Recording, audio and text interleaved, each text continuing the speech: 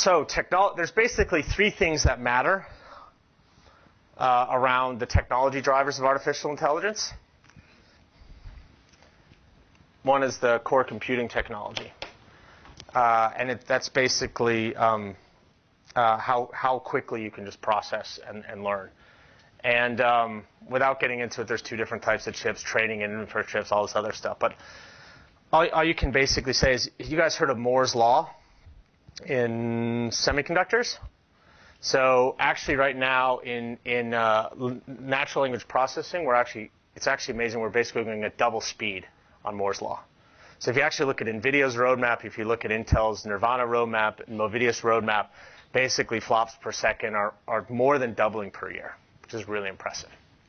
The problem with all of these things, and the big problem with all of these things, is that these things are way too power draining.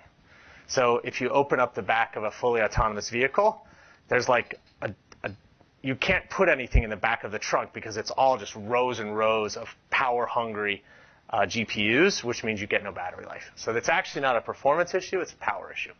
This has got to get solved. So the second thing is around the algorithms, so the programming language. Now this is something that's really fascinating because this is the first time that sort of a major technology transition is happening almost fully on open source. So open source is exactly that. You put the source code on the internet and anybody can use it, which is as opposed to Microsoft Windows, which, you can see this part and you can make your APIs and you can write to Microsoft Windows, but you can't open the kernel. Now, what's interesting about this is that people don't think this will persist because there's no stack. So if you're making applications for a smartphone, you can either write to the Android stack or you could write to the iPhone stack. But you know where to write to. If you're writing for the PC, you write to Windows.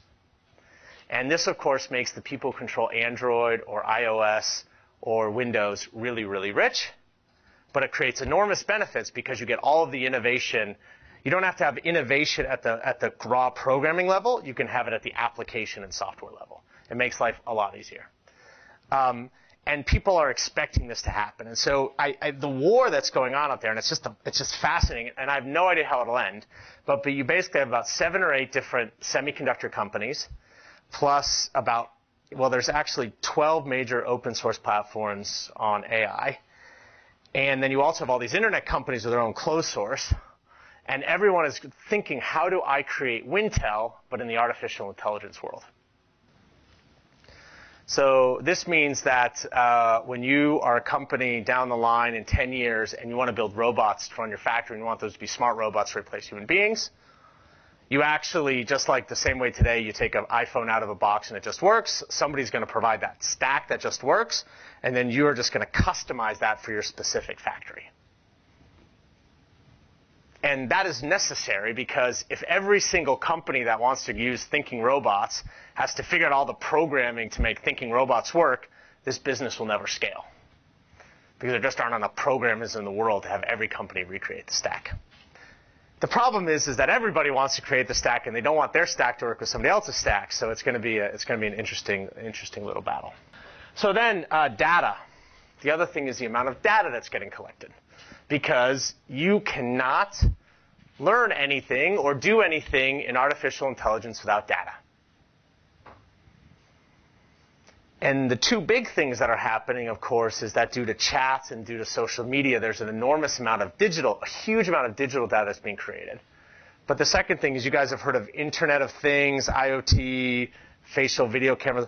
There's now an enormous amount of real-world physical data that can now get integrated to the digital data, and that's all getting the ability to get put together. So that data is basically I have the numbers in here somewhere, but it's basically going up 5x every year. I think that more data has been created in the last 2 years than in the previous 10 millennia of human history. Now most of that data is pretty useless, but it is a lot of data.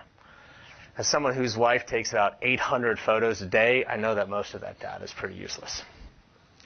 So I have to get some jokes in here. I'm getting tired up here. So And then there's a lot of venture capital. So venture capital into AI it depends on what you call AI. There's a lot of companies, which are just sort of random normal companies with a website, which are now calling themselves like fintech or artificial, so they can get a higher valuation, right? So it's difficult to say. So China is approaching, artificial intelligence from sort of a different perspective. Like most technical evolutions that push on productivity, the upside in China of applying these sorts of technologies is probably higher than any other market.